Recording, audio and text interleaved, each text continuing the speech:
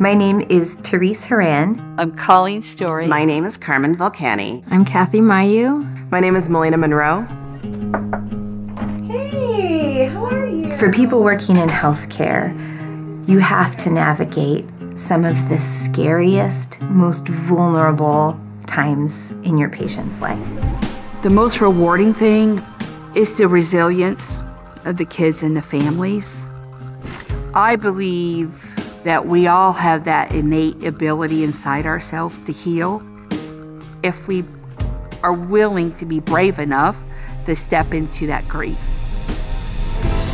Hello, how are you doing today? Social justice to me means that you just treat everyone fairly.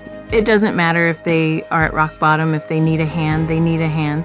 So you just help them.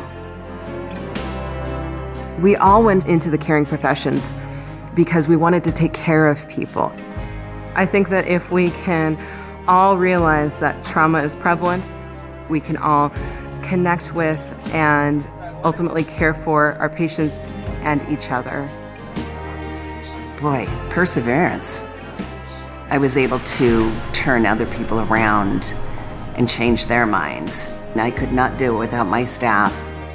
We have grown a little bit closer together in doing this process.